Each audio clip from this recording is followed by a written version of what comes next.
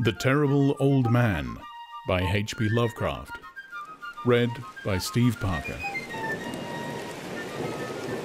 It was the design of Angelo Ricci and Joe Zanuck and Manuel Silva to call on the Terrible Old Man. The old man dwells all alone in a very ancient house on Water Street near the sea, and is reputed to be both exceedingly rich and exceedingly feeble, which forms a situation very attractive to men of the profession of Messrs. Ricci, Zanuck, and Silva, for that profession was nothing less dignified than robbery.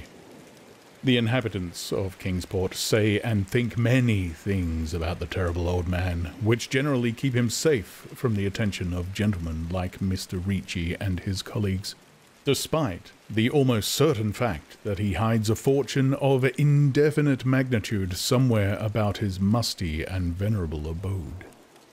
He is, in truth, a very strange person, believed to have been a captain of East India clipper ships in his day, so old that no one can remember when he was young, and so taciturn that few know his real name.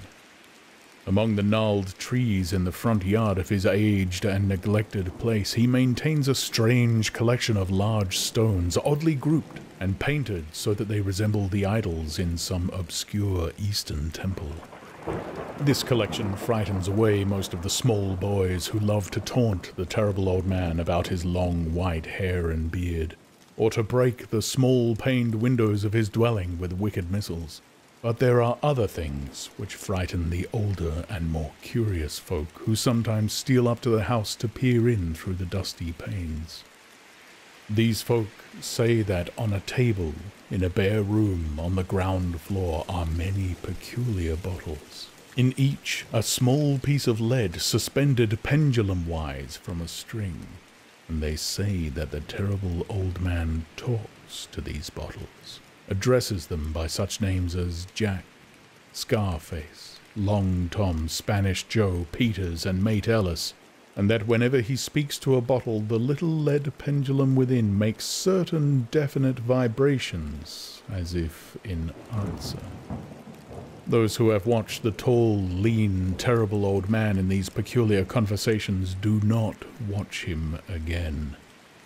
But Angelo Ricci and Joe Zanuck and Manuel Silva were not of Kingsport blood. They were of that new and heterogeneous alien stock which lies outside the charmed circle of New England life and traditions, and they saw in the terrible old man merely a tottering, almost helpless greybeard, who could not walk without the aid of his knotted cane, and whose thin, weak hands shook pitifully. They were really quite sorry, in their way, for the lonely, unpopular old fellow whom everybody shunned, and at whom all the dogs barked singularly. But business is business, and to a robber whose soul is in his profession there is a lure and a challenge about a very old and very feeble man who has no account at the bank, and who pays for his few necessities at the village store with Spanish gold and silver minted 2 centuries ago. Messrs. Ricci, Zanuck, and Silva selected the night of April 11th for their call. Mr. Ricci and Mr. Silva were to interview the poor old gentleman, whilst Mr. Zanuck waited for them and their presumable metallic burden with a covered motor car in Ship Street, by the gate in the tall rear wall of their host's grounds. Desire to avoid needless explanations in case of unexpected police intrusions prompted these plans for a quiet and unostentatious departure. As prearranged, the 3 adventurers started out separately in order to prevent any evil-minded suspicions afterwards. Messrs. Ricci and Silva met in Water Street by the old man's front gate, and although they did not like the way the moon shone down upon the painted stones through the budding branches of the gnarled trees, they had more important things to think about than mere idle superstition. They feared it might be unpleasant work making the terrible old man loquacious concerning his hoarded gold and silver, for aged sea captains are notably stubborn and perverse. Still, he was very old and very feeble, and there were 2 visitors. Messrs. Ricci and Silver were experienced in the art of making unwilling persons voluble, and the screams of a weak and exceptionally venerable man can be easily muffled. So, they moved up to the one lighted window, and heard the terrible old man talking childishly to his bottles with pendulums. Then they donned masks and knocked politely at the weather-stained oaken door. Waiting seemed very long to Mr. Zanuck as he fidgeted restlessly in the covered motor car by the terrible old man's back gate in Ship Street. He was more than ordinarily tender-hearted, and he did not like the hideous screams he had heard in the ancient house just after the hour appointed for the deed. Had he not told his colleagues to be as gentle as possible with the pathetic old sea captain?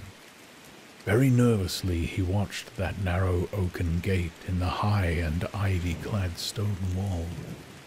Frequently he consulted his watch and wondered at the delay. Had the old man died before revealing where his treasure was hidden, and had a thorough search become necessary? Mr. Zanuck did not like to wait so long in the dark in such a place. Then he sensed a soft tread or tapping on the walk inside the gate, heard a gentle fumbling at the rusty latch, and saw the narrow, heavy door swing inward. And in the pallid glow of the single dim streetlight he strained his eyes to see what his colleagues had brought out of the sinister house which loomed so close behind. But when he looked, he did not see what he had expected, for his colleagues were not there at all, but only the terrible old man leaning quietly on his knotted cane and smiling hideously. Mr. Zanuck had never before noticed the color of that man's eyes. Now he saw that they were yellow. Little things make considerable excitement in little towns, which is the reason that Kingsport people talked all that spring and summer about the 3 unidentifiable bodies, horribly slashed as with many cutlasses, and horribly mangled as by the tread of many cruel boot heels, which the tide washed in. And some people even spoke of things as trivial as the deserted motor car found in Ship Street, or certain especially inhuman cries, probably of a stray animal or migratory bird, heard in the night by wakeful citizens. But in this idle village gossip the terrible old man took no interest at all. He was by nature reserved, and when one is aged and feeble one's reserve is doubly strong. Besides, so ancient a sea captain must have witnessed scores of things much more stirring in the far-off days of his unremembered youth. Keep back, audio!